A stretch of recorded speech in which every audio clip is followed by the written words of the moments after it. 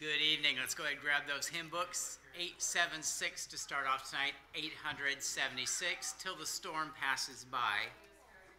Once again, if you're willing, stand with me. 876.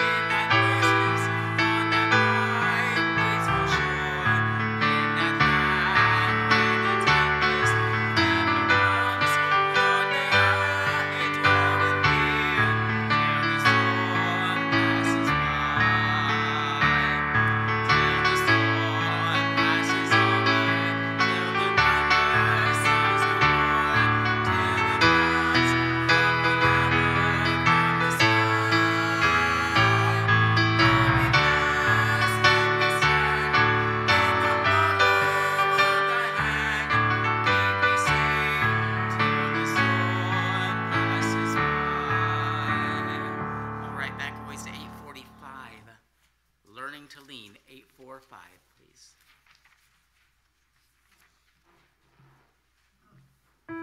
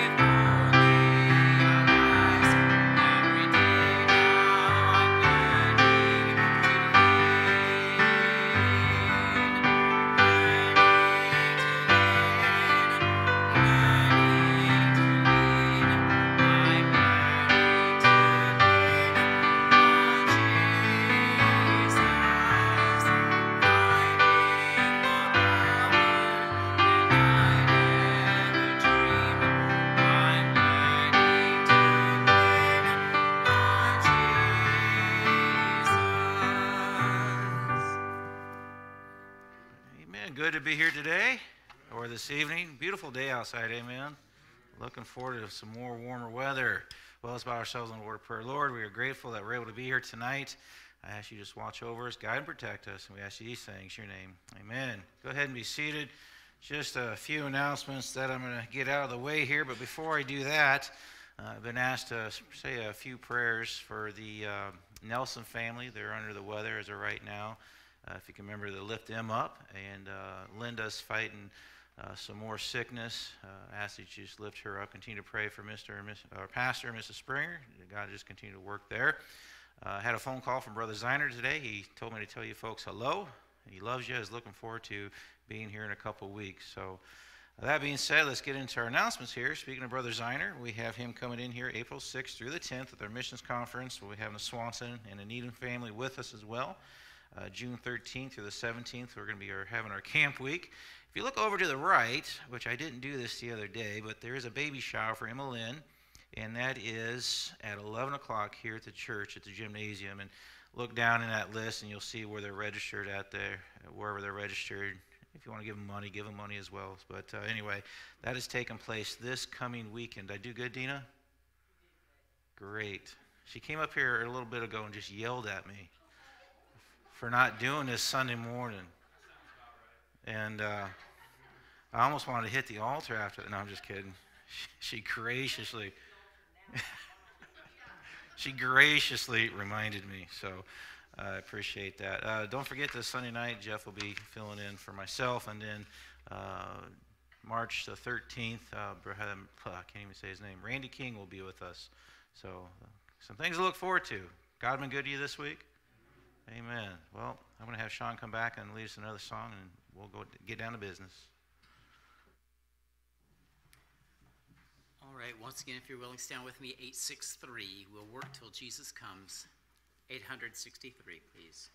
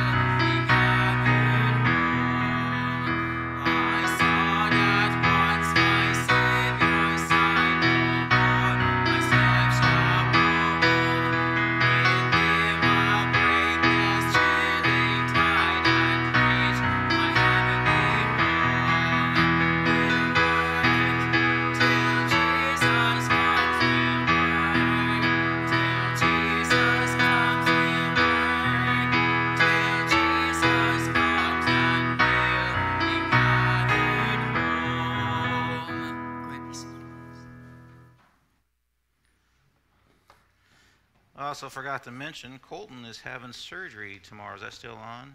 So Colton's going to be going in bright and early, or 1 o'clock? Oh, you get to sleep in. Man, you can stay up late tonight, sleep in, and take a nap. They'll put you to sleep, but is it just your ACL or a meniscus, one of those? Gotcha. All righty. Well, let's go ahead and turn our Bibles this evening to the book of Genesis, chapter number 20.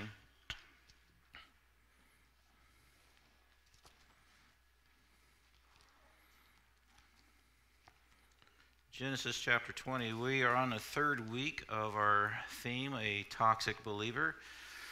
Tonight we're going to be dealing with the one, you can title this a fibber or a liar, whatever one you like. I kind of like the fibber. It just sounds kind of fun. But we're going to be dealing with that tonight, and we're going to see what the Word of God has to say here in the book of Genesis chapter 20, verse number 1. It says, "And Abraham journeyed from thence toward the south country and dwelt between Kadesh and Shur and sojourned in Gerar. And Abraham said of Sarah his wife, She is my sister. And Abimelech, king of Gerar, sent and took Sarah.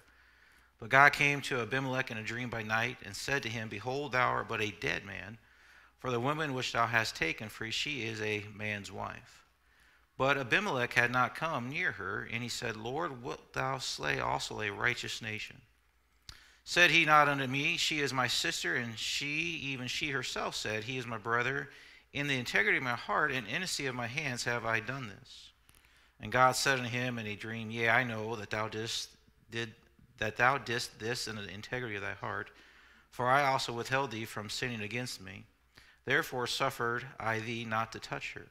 Now therefore restore the man his wife, for he is a prophet, and he shall pray for thee. And thou shalt live, and if thou restore her not, know thou that thou shalt surely die, thou and all that are thine. Therefore Abimelech rose early in the morning, and called all his servants, and told all these things in their ears, and the men were sore afraid. Then Abimelech called Abraham, and said unto him, What hast thou done unto us? And what have I offended thee, that thou hast brought on me and on my kingdom a great sin? Thou hast done deeds unto me that ought not to be done. And Abimelech said unto Abraham, What sawest thou that thou hast done this thing? And Abraham said, Because I thought, surely the fear of God is not in this place, and they will slay me for my wife's sake. And yet indeed she is my sister, she is the daughter of my father, but not the daughter of my mother, and she became my wife. And it came to pass, when God caused me to wander from my father's house, that I said unto her, This is thy kindness which thou shalt show unto me at every place, whither we shall come. Say of me, He is my brother." Let's have a word of prayer. Lord, we thank you for this night that you've given us. God, I pray that you'd, as we go through your word, I pray that you just, again, use me to be a voice to your people. I pray, Lord, that we be able to see the truth in your word.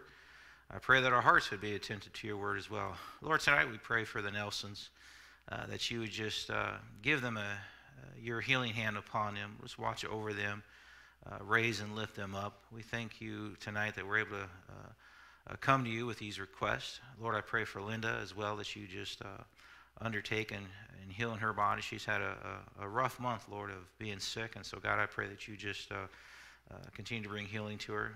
Again, Lord, be with our pastor. Continue to strengthen him.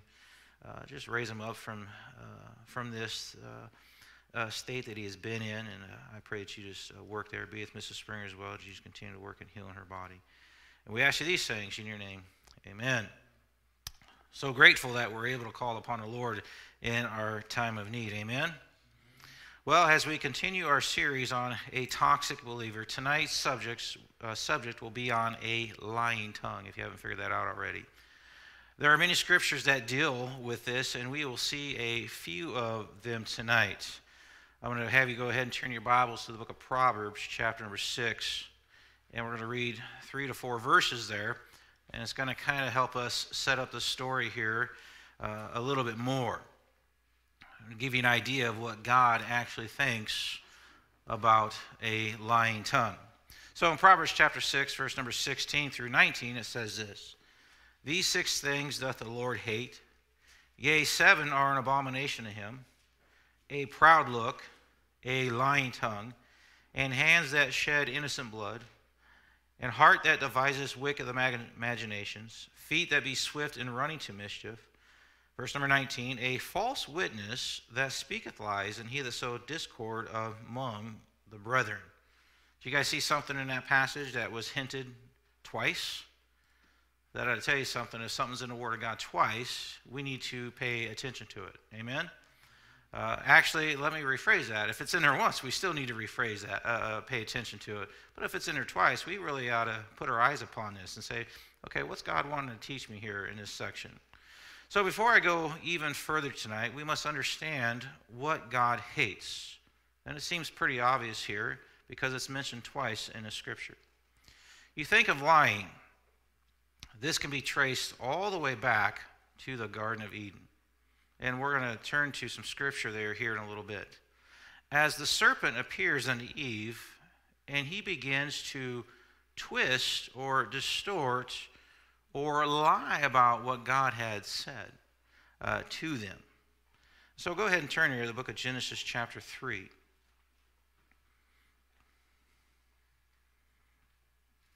Genesis chapter 3, and we'll read in verses 4 through 5 of what the serpent did to Eve that day. It says in verse number 3 or 4, it says, "And the serpent said unto the woman, Ye shall not surely die, for God doth not know that in the day ye eat thereof." Question: does not God know everything? So there is one of the lies that he's already giving to Eve in this matter.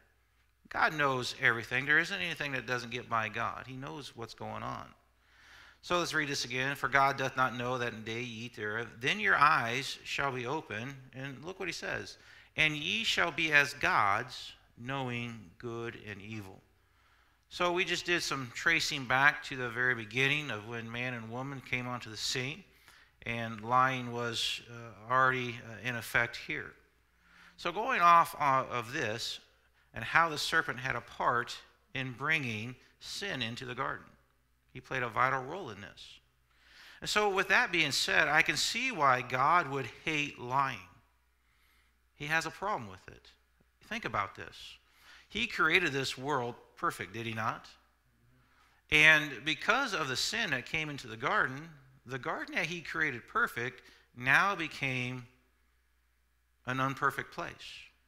Before this took place, you didn't have to worry about going around pulling weeds. I've had many experiences in our garden at home having to pull weeds. That's a curse. Every time I was out, there's a young person pulling those weeds, I would curse Adam and Eve.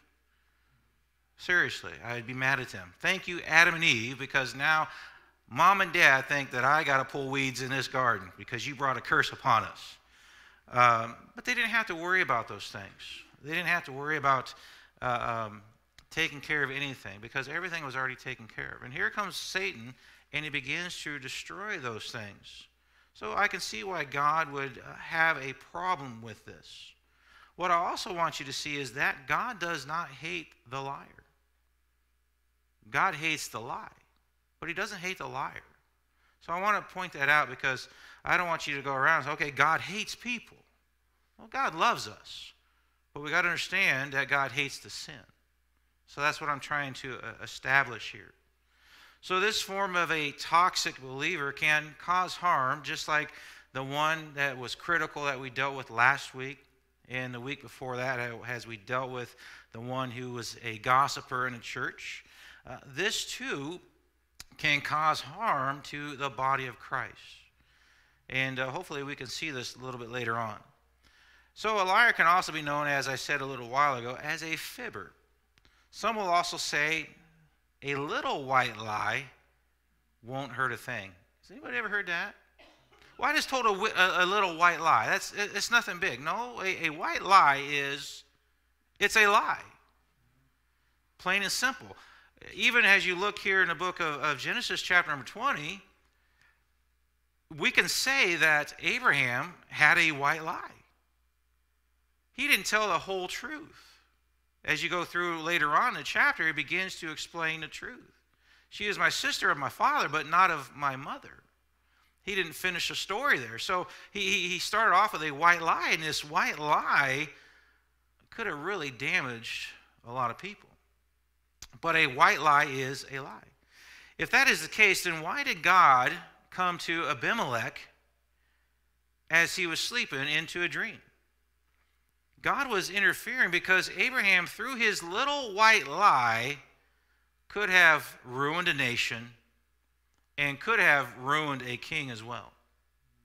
You see how a toxic believer, whatever form of toxins they bring into the body of Christ, can bring damage?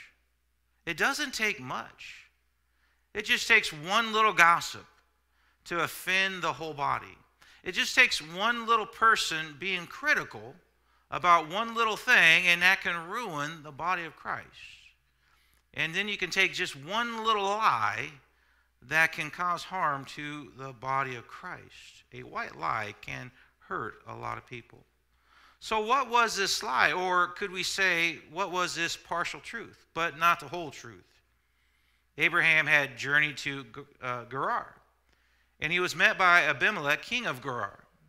For some reason, Abraham had felt that he needed to lie about his relationship with Sarah. And we see later on in this chapter, he begins to explain why he did this. In verse number 11, it says, "And Abraham said, because I thought surely the fear of God is not in this place, and they will slay me for my wife's sake." Problem here is Abraham should have been honest from the get-go. Should have been straight up with him, telling him the truth from the very beginning. Because now, after this, I would find it hard to believe anything that would come out of the mouth of Abraham at this point in time. For this reason, because he has been proven to be a liar. And so it's very important for us to understand honesty is the better route to go. It truly is. You know, if you messed up in life, just admit it. Just agree that you did it instead of trying to cover up with a lie. Because then what normally happens is this: you're going to cover up that lie with another lie, then you're going to forget where you're at. And then you're going to have to retrace your steps and start off with another lie. That's what normally takes place.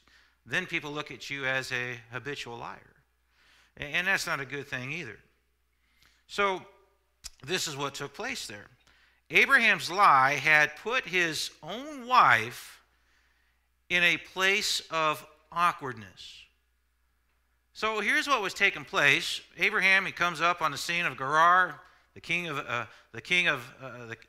is there, Abimelech, and he says, "Hey, King Abimelech, this is my sister."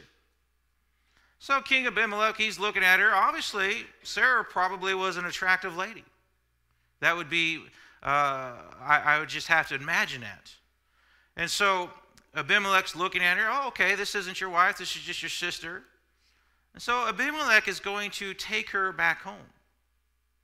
And there could have been some things that would have taken place that could have caused a lot of harm. As we continue to go on to this, what I was getting at, Abimelech had taken her to have relations with him. But God intervened through a dream here. We might not think nothing of this because in the Old Testament, it was common for men to have not one wife, but multiple wives. And if they had multiple wives, some would also take on the form of concubines. And they would have children with these. Abraham, he had a child with one of his concubines, or with Sarah's handmaid. Isaac wasn't the firstborn. And so as we continue to go on here, so we might not think of nothing of this because, okay, this is just a common thing here. But let me say this. Even though this had taken place, God had never said that this was right. Because when you go into the New Testament, when you get the qualifications of the pastor, what's one of those qualifications? Not just a pastor, a bishop, but a deacon as well, is a husband of one wife. You know, the reason why that was said, because they practiced polygamy back then. Man, if a pastor had multiple wives and concubines, that dude's in a lot of trouble. Imagine trying to pastor a church and trying to keep all these women in line. That'd be a big mess. And that's no offense to you ladies. Don't get me wrong here. I'm not looking at you ladies right now for a reason because I can see daggers coming at me. But that's not to put you down by any means. But God had never said that this was right. And I'm going to explain this just a little bit because I'm going to go back to Adam and Eve once again. When God created Adam and Eve, they were all that they had. There was no one else. Marriage was created for one man and woman till death they do part. Let me say this again.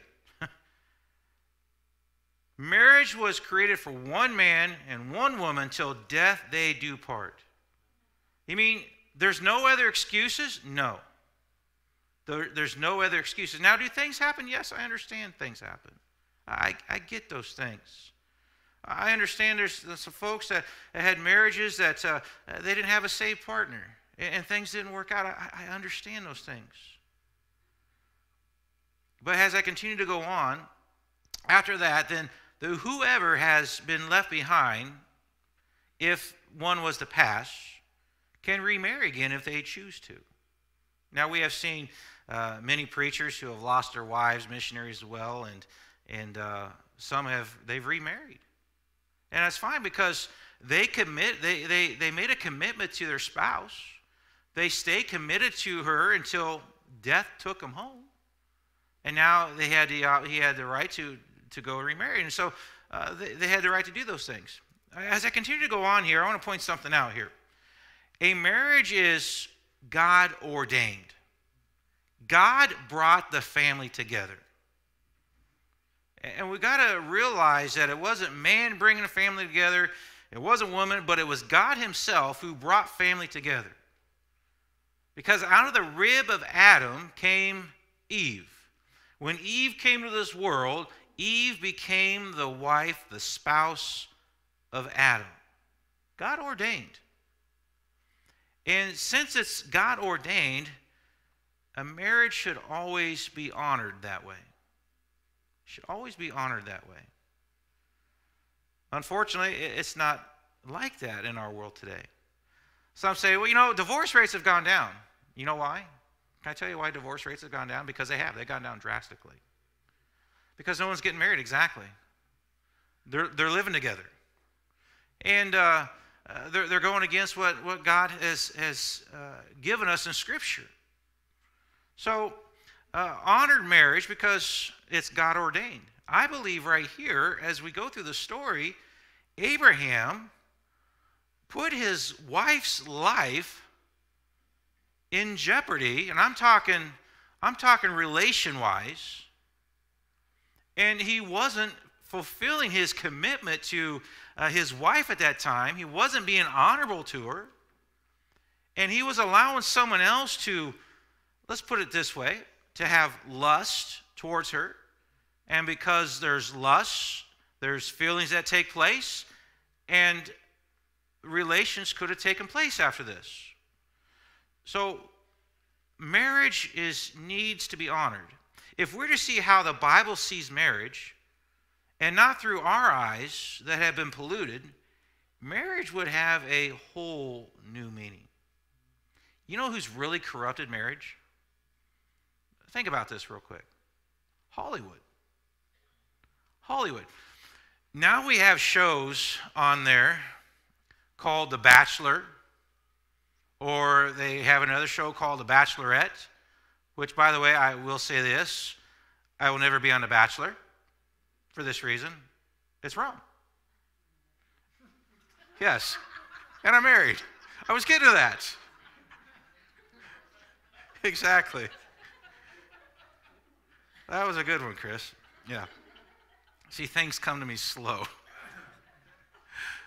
But what has taken place in these shows is this. They have turned marriage into a buffet style. So here's the picture. We got a row of chairs up here. They'll come in and they'll line all these women up here, or whatever show it is, and they'll line these men up here. And they'll begin to go through these men and women. And during this process, they will have relations with them. Marriage is not about a buffet. It truly isn't. Hollywood has ruined what marriage is. Now, I grew up in a different era, not an era that some of you, the elderly folk, grew up in, but when I grew up, we were able to have cable TV came in our house when I was about 11, 12 years of age, and we didn't have remote controls. We had a thing on the box, a box on the TV, and it went, I mean, you can turn the channels, it had a clicking sound to it. It was really cool. And you talk about being nostalgic there, that's pretty neat. But I remember when we got that in our house, there was a channel on there. I think it was called Nickelodeon, if I remember, or something like that. But it wasn't what it is right now.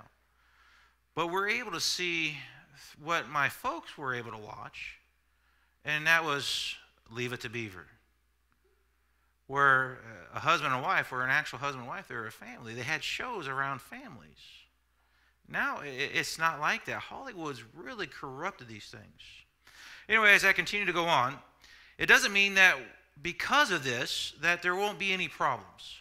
Let's be honest. Marriage has problems. Abraham created a big problem here. I tell you what, if I would have done that to my wife, I know her right hook. I know I would have had her right hook, her left hook, and her right foot right behind it. I don't know why I said that, but it sounded good. Oh, we'll have problems. But just because we have problems doesn't mean that we don't work through them. We've got to work through our problems. What does it mean? Here's what I want us to understand. Because marriage is God ordained, and God brought a husband and wife together. When you do have those problems, guess what? Guess who's cheering you on? It's God. God's cheering you on. God's in your corner. He's backing you up. Thank God for that. God made it very clear that Abimelech had taken another man's wife. And if he was going to continue in this, the Bible says that he would be a dead man. I bet you that Abimelech was very thankful for the dream that he had that night, because God intervened. Because God knew if he didn't intervene, what would take place. Why is this important? Because you go to chapter number 21. What do you read about?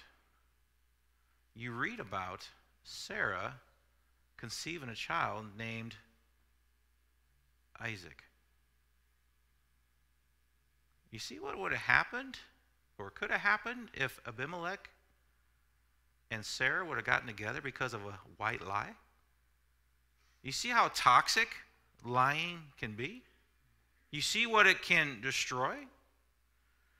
So he would be a dead man if he was continued. Before I continue, there are a few things to look at. I wrote down that I thought might be beneficial to us men here. And so women, hold us men to this. But I saw a problem with Abraham in this chapter. Abraham had a tremendous opportunity to be the protector of his wife. Men, we are to protect our wives. Be your wife's protector. Why? Because God's given her to us. She's vulnerable. And we got to be there to help. The Bible says they're our weaker vessel. And so we got to be their protector. The second thing I wrote down here, it should be quite obvious, is this. Abraham said a white lie. Okay? He said, it's not my wife, this is my sister. Didn't tell the whole truth, but here's what I got out of this. Number 2, be proud of your wife. Amen? Be proud of her. What do you mean? Well, I'm just going to be blunt. Be proud of her if she's ugly. Be proud of her if she's pretty. Because God gave her to you. Be proud of her no matter how anybody else looks at her. She's your treasure. She's your prize. She's your gift from God. So be proud of her. God has given her to you and to nobody else. She is something to be treasured. Abraham's lie had become toxic to a king and to his nation. All could have been lost because of a white lie, or let's just say a lie. I find a verse in Proverbs that would have been very helpful to Abraham. Go ahead and turn your Bibles to the book of Proverbs, chapter 21.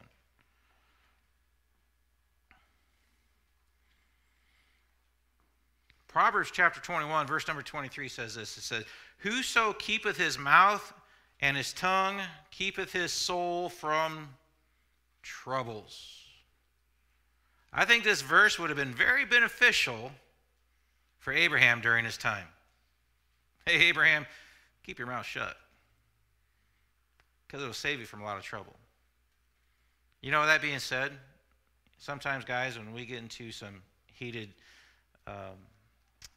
intense fellowship moments with our wives, sometimes we just need to keep our mouth shut. I'm going to say this for this reason, because we need to listen to them. It's not about proving our side. It's not about proving how right we are and trying to prove how wrong they are. Shut your mouth. All you ladies said? Oh, okay, I guess I was wrong on that one. Moving right along. Whoso keepeth his mouth and his tongue keepeth his soul from troubles. Don't be fooled. Lying takes place in the church as well. And a person who is a liar is one who is toxic. No matter how you look at a lie is a lie. Whether it's small or big or even a white lie, it is a lie. It takes place all around us. Kids lie. We see that all the time. Go to any playground, any schoolyard or whatever, you're going to see kids lie. Kids lie about sports. Kids lie about their schoolwork. They lie about anything that they can think of. So why do kids lie? Well, okay. You asked a question. Why? Because parents lie. They learn it from their parents. Co-workers lie. Anybody you can think of, they lie. Just because this takes place doesn't mean that we are to fall in line with it. Turn your Bibles, you should already be there, pretty close to it. Proverbs chapter 12. Proverbs chapter 12, and I'm almost done here. Verse number 22 says this. It says, lying lips are an abomination to the Lord, but they that deal truly are his delight. You see what a lying lips is to God? It's an abomination. A fibber / liar, I'll say it this way, grieves the heart of God. It grieves the heart of God. It should be noted, once you begin lying, you hurt people. You hurt people. And then when you do start to tell the truth, here's what happens. And I said it a little while ago with Abraham. They find it very hard to believe you. Why? Because you've already been proven to be a liar. And so what you have done, you've created people around you to be skeptical of you. Which is why I say it's always good to come up with the truth. You go to a courtroom, someone's always lying there. You got the person who's facing death row lying his way out of it so he doesn't have to go to death row. They're full of liars. By the way, I found this out. Every person I've known of that sits in a jail cell believe that they are innocent. They're there for some reason. Now I know that through DNA and all that stuff that's happened, there have been, on rare occasions, some false accusations. And they have been set free. But a majority of people who sit in prisons believe they're actually innocent. What are they doing? They're lying to themselves. They're lying to themselves. The best thing to do is always be honest. Honesty will go further with people. It's hard for people to trust those who lie. And let me say this, and finding friends will be difficult to surround yourself with. A church that is filled with just one liar can cause a church to become toxic. Again, the purpose of the series is to not point fingers at anybody else, but to examine ourselves. One of the things that I was accused of, most people, my siblings probably don't even remember this, but I was accused at one point in time in my life, early on, that I was an habitual liar. That has always stuck with me. And I'll never forget that. So we got to examine ourselves so that we won't make the body of Christ toxic. John 14, verse number 6, says it best. It says, I am the way, the truth. You want to know who to be like? Be like Jesus. Why? Because it says it right here. He's the truth. Amen? When he says truth, that means everything that he says is true. I'm thankful for a God who has always been honest with us and truthful with us from the very beginning. Thankful for that. And with that being said, you and I, because we are brothers and sisters in Christ, we're a part of this body, we should always be honest with each other. Now, let me give you a piece of advice here. That doesn't mean that we're going to go up to somebody and say, hey, I don't like your outfit. Okay? Well, Chad, you said you got to be honest. No, I'm talking in a different sense. I'm not talking about how somebody dressed. I'm not talking about that. I'm not talking about if you don't like their car, things of that nature, okay? When you're asked a question,